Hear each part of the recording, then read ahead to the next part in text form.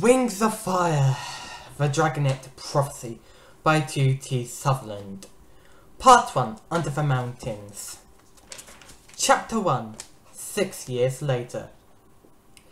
Clay didn't think he was the right dragon for the big, heroic destiny. Oh, he wanted to be. He wanted to be the great, mothering saviour of the dragon world, glorious and brave. He wanted to do all the things expected of him. He wanted to look at the world, figure out what was broken and fix it. But he wasn't a natural hatched hero. He had no legendary qualities at all. He liked sleeping more than studying, and he kept losing chickens in the cave during hiding practice because he was paying attention to his friends instead of watching for feathers. He was alright at fighting, but alright wasn't going to stop the war and save the dragon tribes. He needed to be extraordinary. He was the biggest dragonet, so he was supposed to be the scary, tough one. The Minders wanted him to be terrifyingly dangerous. Clay felt as dangerous as a cauliflower. Fight! His attack howled, flinging him across the cave. Clay crashed into the rock wall and scrambled up again, trying to spread his mud-coloured wings for balance. Red talons raked at his face and he ducked away. Come on! The red dragon snarled. Stop holding back! Find the killer inside you and let it out! I'm trying, Clay said. Maybe if we could stop and talk about it. She lunged for him again. Feint to the left, roll right, use your fire. Clay tried to duck under her wings to attack her from below, but of course he rolled the wrong way. One of her talons smashed him to the ground and he yelped with pain. Which left was that? Kestrel bellowed in his ears. Are all mudwings this stupid, or are you just deaf? Well, if you keep this up, I will soon be, Clay thought. The Skywing lifted his claws and he wriggled free. I don't know about other mudwings, he protested, licking his sore talons. Obviously, but perhaps we could try fighting without all the shouting and see. He stopped hearing the familiar hiss that came from one of Kestrel's fire attacks. He threw his wings over his head, tucked his long neck in, and rolled into the maze of stalagmites that studded one corner of the cave. Flame blasted with rocks around him, stinging the tip of his tail. Cowards! The old dragon bellowed. She smashed one of the rock columns into a shower of sharp, dark, black pebbles. Clay covered his eyes and almost immediately felt her stamp down hard on his tail. Ow! He yelled. You said stopping tails was cheating! He seized the closest stalagmite between his claws and scrabbled up on top of it. From his perch near the roof, he glared down at his guardian. I'm your teacher, Kestrel snarled. Nothing I do is cheating. Get down here, fight like a Skywing. But I'm not a Skywing, Clay thought rebelliously. I'm a Mudwing. I don't like setting things on fire or flapping around in circles biting at dragons' necks. His teeth still ached from Kestrel's jewel-hard scales. Can't I fight one of the others, he asked. I'm much better at that, the older dragonet were his own size, nearly. And they didn't cheat, well, most of the time. He actually liked fighting with them. Oh yes, which one would you prefer, the stunted Sandwing or the lazy Rainwing? Kestrel said, because I'm sure you'll get chosen out on the battlefield. Her tail glowed like embers as she lashed it back and forth. Glory's not lazy, Clay said loudly. She's just not built for fighting, that's all. Rep said there's not much to fight about in the rainforest because the Rainwings all have food they want. He said that's why they stayed out of the war so far. Because none of the rival queens want rainwings in their armies anyway, he said. He says, "Stop yammering and get down here," Kestrel roared. She reared up on her back legs and flared her wings so she suddenly looked 3 times bigger. With a yelp of alarm, Clay tried to leap to the next stalagmite, but his wings unfurled too slowly, and he smacked into the sides of one. Sparks flew as his claws scraped down the jagged rocks. He let out another yowl of pain as Kestrel snaked her head between the columns, seized his tail in her teeth, and yanked him out into the open. Her tails closed around his neck, and she hissed in his ear, "Where's the violent little monster I saw when you hatched? That's the dragon we need for the prophecy." "Gallop!" Clay squawked, clawing at her grip. He could feel the strange burn scars on her palm scraping against his scales. That was how battle training with Kestrels always ended, with him unconscious and then sore or limp for days after. "Fight back!" he thought. "Get mad! Do something!" But although he was the biggest of the dragonets, they were still a year away from being full grown. When Kestrel towered over him, he tried to summon of that helpful violent rage, but all he could think of it to be over soon, and then I can go have dinner. So not the most heroic train of thought. Suddenly Kestrel let out a roar and dropped him. Fire blasted over Clay's head as he hit the floor with a thud. The red dragon whirled around. Behind her, panting definitely, was the sea-wing dragonet Tsunami. A red-gold scale was caught between her sharp white teeth. She spat it out and glared at her teacher. "Stop picking on Clay!" Tsunami growled, "or I'll bite you again." Her deep blue scales shimmered like cobalt glass in the torchlight. The gills in her long neck were pulsing like they always did when she was angry. Kestrel sat back and flicked her tail around to examine the bite mark. She bared her teeth at Tsunami. "Aren't she sweet? Protecting a dragon who tried to kill you while you were still an egg." "But luckily you big dragons were there to save our lives," Tsunami said. "And we sure appreciate it because now we get to hear about it all the time." She marched around to stand between Clay and Kestrel. Clay winced. He hated hearing this story.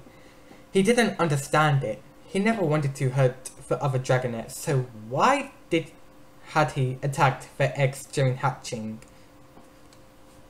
Did he really have a killer monster inside him somewhere? "The armor minders, webs and doom," he said. He'd been ferocious when he hatched. They had to throw him in the river to protect the other eggs from him. Kestrel wanted to find that monster and use it when he fought. But he was afraid if he ever did, he would hate himself, and so would everyone else. Thinking what he nearly done to his friends made him feel like all the fire had been sucked out of him. He didn't particularly want to be a violent, angry monster, even if Kestrel thought that would be an improvement. But maybe that was the only way to make the prophecy come true. Maybe that monster was his destiny. "Alright, Kestrel," said dismissively. "We're finished here anyway. I'll mark another feather in your scroll, Mudwing." She snorted a small flame into the air and swept out of the cave. Clay flopped down on the floor, and soon as her red tail had vanished from sight, it feels like every one of his scales were stinging from burn marks. "She's going to be so mean to you during your training tomorrow," he said to Tsunami. "Oh no," the sea-wing dragonet gasped. "I never seen Kestrel be mean before. That would be so unexpected and out of character." "Ow!" Clay groaned. "Don't make me laugh. I think my ribs are broken." "Your ribs aren't broken," Tsunami said, poking him in the side with her nose. Dragon bones are almost as hard as diamonds. You'll be fine. Get up and jump in the river. No! Clay buried his head under his wings. Too cold. Jumping the river was Tsunami's always solution for everything. Bored, aching bones, dry scales, brain overstuffed with a history of a war. Jumping the river! She shouted whenever any of the dragonets complained. She certainly did not care that she was the only dragon who could breathe underwater, that most other dragon tribes hated getting wet. Clay didn't mind getting wet, but he couldn't stand being cold, and the underground river that flowed through their cave home was always freezing. Getting, Tsunami ordered. She seized his talons between her front talons and started dragging him towards the river. You'll feel better. I will not, Clay shouted, clawing at the smooth stone floor. I'll feel colder. Stop it. Go away. Ugh! His process went up in a cloud of bubbles as Tsunami dumped him in the ice water. When he resurfaced, she was floating beside him, ducking her head and splashing water over her scales like a beautiful, overgrown fish. Clay felt like a gawky brown blob next to her. He splashed into the shallows and lay down on a submerged rock ledge, with his head resting on the bank of the river. He wouldn't admit it, but the bones and eggs did feel better in the water, where the currents helped wash away the smoky rock dust caught between his dry scales. Still too cold, thought Clay, though. Clay scratched the rocks below him. Why couldn't there be just a little mud down here? Kestrel will be sorry one day when I'm queen of the sea wings, Tsunami said, swimming up and down the narrow channel. I thought only a queen's daughter or sisters could challenge her for the throne, Clay said. Tsunami swam so fast. He wished he had webs between his talons too, or gills, or a tail like hers, so powerful she could nearly empty the river with one big splash. But maybe the Sea Wing Queen is my mother, and I'm a lost princess, she said, like in the story. Everything the dragonets knew about the outside world came from the scrolls picked up by the Talons of Peace. Their favourite was the missing princess, a legend about a runaway sea-wing dragonet whose royal family tore up the whole ocean looking for her. At the end, she found her way home, and her parents welcomed her with open wings and feasting with joy and joy. Clay always skipped the adventures in the middle of a story. He just liked the last part, the happy mother and father. And the feasting sounded pretty great too. I wonder what my parents are like, he said. I wonder if any of our parents are still alive, Tsunami said. Clay didn't like to think about that. He knew dragons were dying in the war every day. Kestrel and webs brought back news of bloody battles, scorched lands, and burning piles of dragon bodies. But he had to believe his parents were still alive. Do you think they ever miss us? Definitely, Tsunami flicked a spray of water at him with her tail. I bet mine were frantic when Web stole my egg, just like in the story. And mine tore apart the marshes, Clay said. They held all imagined scenes of parents desperately searching ever since they were young dragonets. Clay liked the idea that someone out there was looking for him, that someone missed him and wanted him back. Tsunami flipped onto her back, gazing up at the stone roof with her translucent green eyes. Well, the talents of peace knew what they were doing, she said bitterly. No one would ever find us here. They listened to the river gurgle and the torches crackle for a moment. They won't be underground forever, Clay said, trying to make her feel better. I mean, if the talents of peace want us to stop this war, they'll have to let us out sometime, he said, scratched behind his ears thoughtfully. Starflight says it's only 2 more years. He only had to hold on that long. I think we can go home and eat as many cows as we want. Well, first we save the world, Tsunami said, and then we go home. Right, said Clay. How they were going to save the world was a little fuzzy, but everyone seemed to think they'll figure it out when the time came. Clay pulled himself out of the water, his waterlogged wings heavy and drooping. He spread them in front of one of the torches, arcing his neck and trying to get warm. Feeble waves of heat wafted against his scales. Unless, Tsunami said. Clay lowered his head to look for it. Unless what? Unless we leave sooner, she said, flipped over. She flipped over and pulled herself out of the waters in one graceful motion. Leave? Clay echoed startledly. How? On our own? Why not? She said. If we can find a way out. Why should we have to wait another 2 years? I'm ready to save the world now, aren't you? Clay wasn't sure if he'll ever be ready to save the world. He figured the Talents of Peace would tell them what they had to do. Only the 3 guardian dragons, Kestrel, Webs and Dune, knew where the dragonets were hidden. But there were a whole network of talents out there getting ready for the prophecy. We can't stop the war by ourselves, he said. We wouldn't know where to start. Tsunami flapped her wings at him experimentally, showering him with cold droplets. We can too stop the war on our own, she said. That's the whole point of the prophecy. Maybe in 2 years, Clay said. Maybe by then I'll have found my dangerous side.